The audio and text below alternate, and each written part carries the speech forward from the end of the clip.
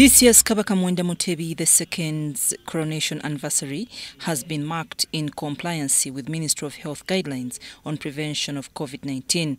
On arrival at the palace grounds, the Kabaka of Buganda first sounded Mujaguzo drums, a tradition performed at any function he attends.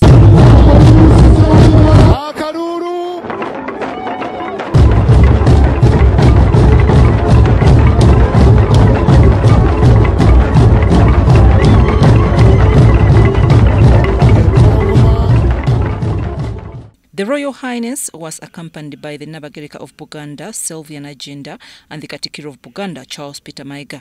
After he arrived in a tent constructed with backcloth and reeds, the function officially started with Buganda anthem, the national anthem, and sounding of drums 27 times to indicate that he has been on the throne for 27 years.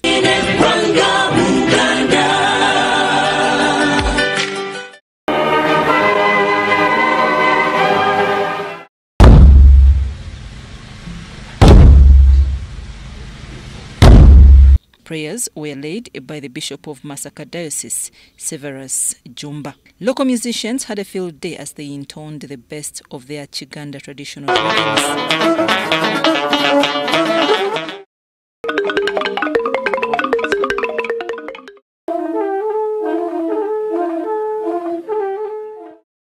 After entertainment from artist Chris Evans, Kabaka's royal subjects came carrying gifts of local drinks, as it is a tradition. The Minister for Tourism and Culture, Buganda Kingdom, Chiwalabi Male, read out the types of gifts and the givers.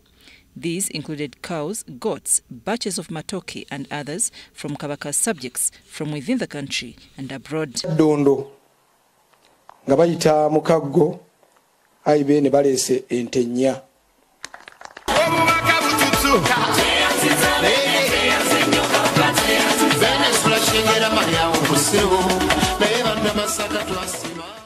The Katikiro of Buganda, Charles Peter Maiga, said Buganda will not stop demanding for federal.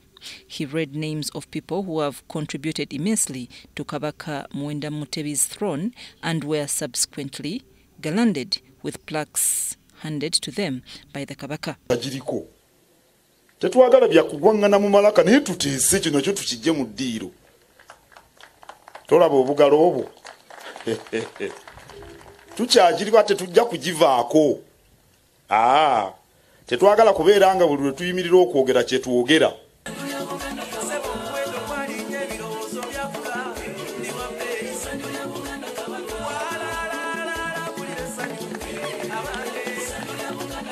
Vice President Edward Chwanuka Sekandi also gave the Kabaka a cow and praised him upon making 27 years on the throne. He said the central government enjoys good relationship with Buganda Kingdom.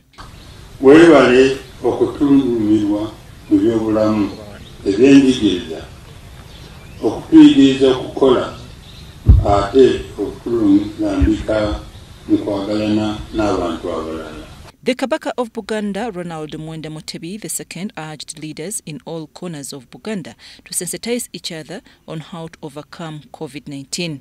He urged government not to forget other diseases.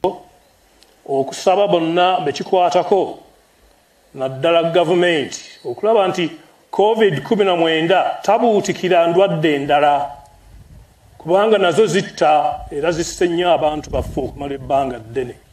His Royal Highness condemned punishments meted by police on people while implementing presidential directives on COVID-19. Instead, police needs to take culprits to courts of law. Kyam omukuumi w'eddembe ate okuwa ekibonerezo naddala ekyokufa ng'abantu tebatwaliddwa mu kkooti.